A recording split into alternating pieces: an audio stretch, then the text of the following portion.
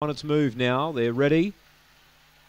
Set. Away. Began okay, Zadactyl Manelli. More speed, Legit Boss. Zadactyl Manelli pressuring and now runs to the lead.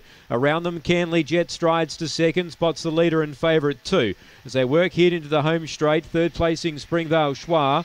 They dropped off Santan Sam, and Legit Boss, who was the early leader, is now last of the 5. They stride out to the back now, and Zadactyl Manelli by 2. Canley Jet stays in close attendance here, trying to run on. 2 lengths away to Springvale Schwa and 5 or 6 to Santan Sam. Legit Boss still last of the 5. They're on the side. It's still Zadactyl Manelli by 2. Trying Canley Jet. He's making an effort now. It's still Zadactyl Manelli, though, close to home, and Zadactyl Manelli will win. Canley Jet tried his heart out in second.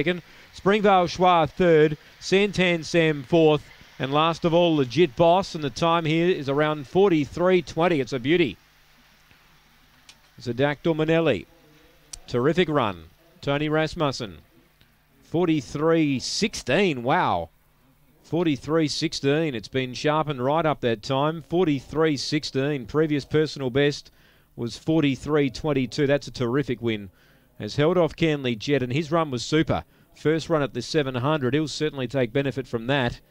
And he was an excellent run in second. 1/3 Springvale Schwa and 2 Santan Sam ran home in 4th placing. But Zadactyl Manelli, 3 in a row now for him. Trained by Tony Rasmussen. He got the job done, but full credit in the runner-up there, Canley Jet, having his first look at the 7:31. 6.812, Mike, after race 4.